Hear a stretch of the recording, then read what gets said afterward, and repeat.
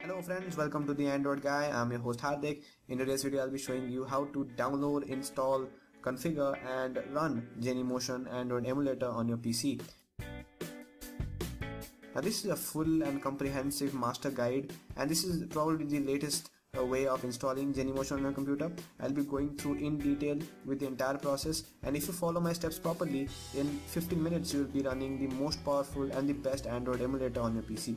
Now for people who are watching this video, I'm assuming that you already know about what Genymotion is, but for people who do not know what Genymotion is, let me give you a brief description.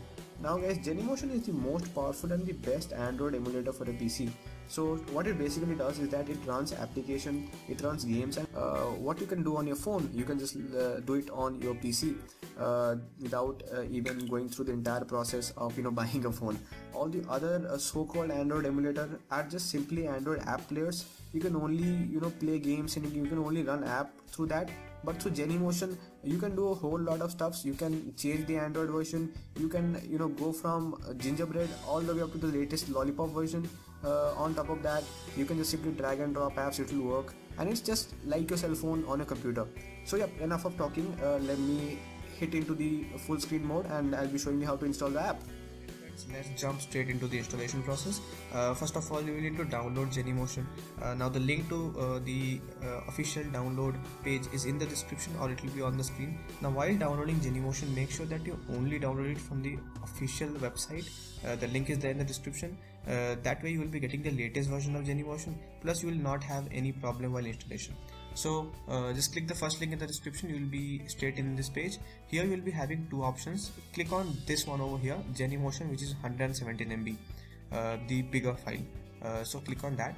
Now one thing very important is that in order to download Genymotion and use it, you will need to create an account with Genymotion. Now don't worry guys, it's absolutely free. Genymotion is free and it will be free forever. So if you don't have account, just simply create an account over. I have already created an account with Genymotion, so I'll be simply entering my username and password. But if you don't have a Genymotion account, you can simply create an account, just give in your email address. So let me quickly enter in my username and sign in.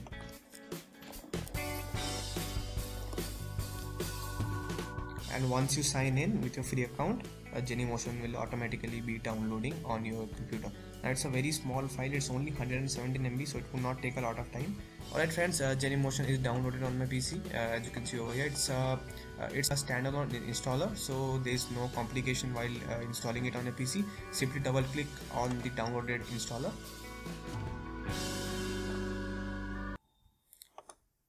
And click next, and it will be automatically installed on your PC. I have already installed Genymotion, so let us go straight into the software. After installing, you will be seeing two icons on your desktop. One will be Genymotion and other will be Genymotion shell.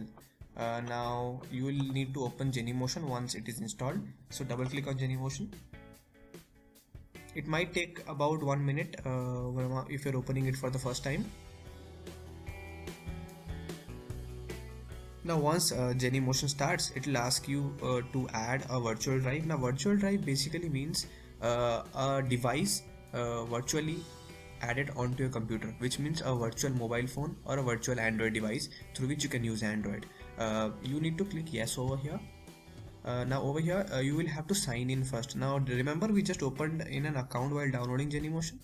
Yes, you will need to enter in your username and password which you used to download Genymotion. So click on sign in and it will ask you for your username and password. I will quickly enter in my username and password and click on sign in. It will automatically sign you in. Now once you are signed in, you can download any Android version or any Android device which you want on your PC for free.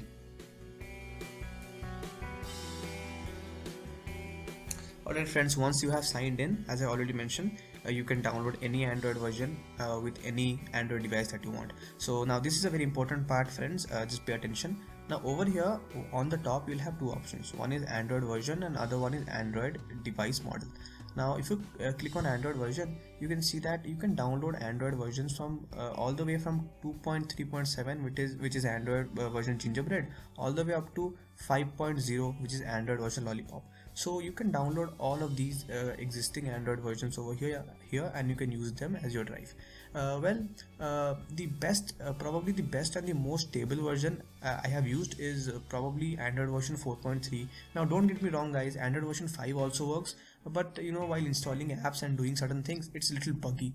But if you want to download an Android version on which you'll be running your games and you'll be testing out a lot of other apps, the best Android version I'll recommend is either 4.2.2 or 4.4. But if you want to try out the new Android version or Lollipop, you can obviously get the Android version 5. But for this video, we'll be downloading Android version 4.2. So once you click on Android version 4, you'll be having all the devices over here which supports Android version 4 and which are available for downloading. As you can see over here, there are about 20 devices over here. You have tablets, you have mobile phones, you have devices of different sizes and different resolutions. If you want to download a specific device running a specific version to test out your apps on that, you can do that. But if you're like me who just want to simply play games and try out apps, or who want to run WhatsApp on their PC, you can download any device model, that doesn't matter. But if but you can click on device model and you can select a specific model. We will be going with let's say STC1.